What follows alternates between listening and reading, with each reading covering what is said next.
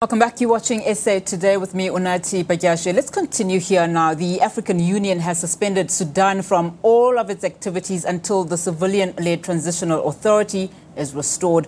The AU says this week's coup in the country was unconstitutional. Demonstrations against the military takeover are continuing for a third day in the capital, Khartoum. Trade unions representing doctors and oil workers say they are joining the protests. Now, let's get the very latest. We joined via Zoom by Sarah Kimani, SABC News correspondent. Sarah, thank you so much for your time this afternoon. Now, talk to us about the wider implications of this suspension. Well, the suspension means that the African Union says now that Sudan will not be able to take part in any of its activities. That means even if there were negotiations that were to take place, those are suspended until the military hands over power to a civilian authority. Now, this is the second time that it's being suspended in less than 2 years. The first suspension was in 2019, and after the Transitional Government Council was formed, they were readmitted into the African Union in September of 2019. Now, we don't know how long this is going to last, because it depends on whether the military will agree to hand over power.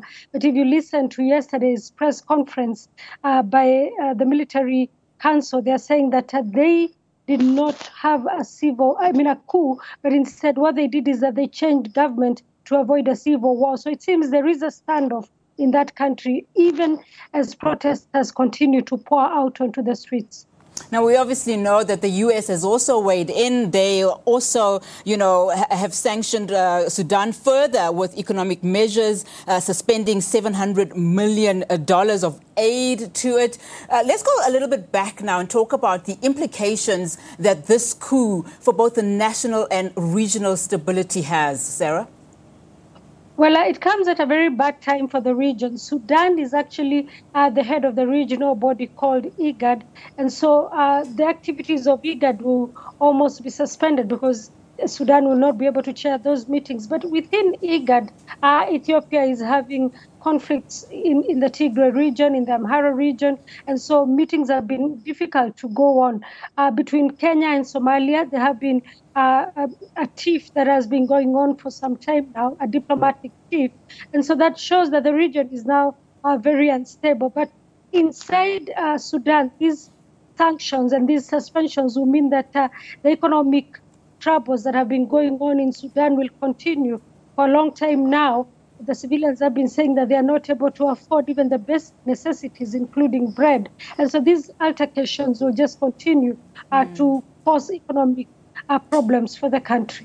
Now, as a final question to you, as we've said in the introduction, demonstrations going into the third day, unions protesting, representing various sectors of business, representing doctors and oil workers. Take us through what is currently happening on the ground. What are civilians saying, and what's the situation like there now? Now, some of the prominent pro-democracy organizations that led the first revolutions are the ones leading these demonstrations again, but several of them have been arrested, and this is seen as a way of silencing them to ensure that the military can have its way.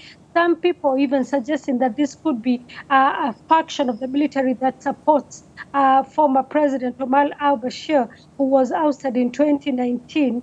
And this is seen as a way of preventing him being presented to the International Criminal Court. And so we are waiting to see what will happen, because on October the 30th, the Sudan's Professional Association has said that it will be bringing at least 1 million people on the streets. And with the military clamping very hard on civilians, it's likely that there will be more loss of lives. Already, doctors have spoken about 10 people who died on the first day of this protest. A very sad situation on the ground there. Sarah Kimani, thank you so much for your time this afternoon.